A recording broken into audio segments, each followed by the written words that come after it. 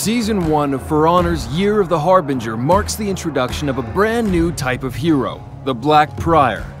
Who are the Black Priors?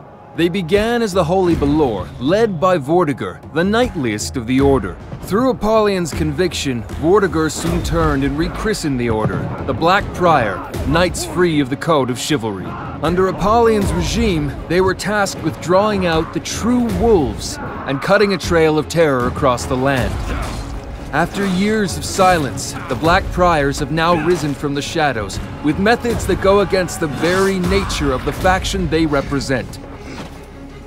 The weapon of choice of the Black Prior is the sword, but their iconic kite shield is where the true foundation of their technique of battle lies. Their armor is comprised of leather, black steel, and cast iron. The more experience you gain as a Black Prior, the more options you will have to customize. What you choose will tell your story. The Black Prior is part of the heavy class and considered a defensive specialist. Their shields allow for a range of options to deal with incoming attacks, whether it be from one opponent or multiple. Their bulwark stance lets them confidently fend off attacks from opponents, while their bulwark counter, a new move mechanic, counters any type of melee attack.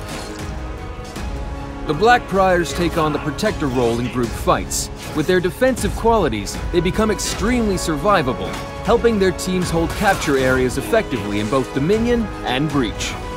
This extends to their feats, as they serve the purpose of survivability to allow not only you as a player, but your whole team to stay alive.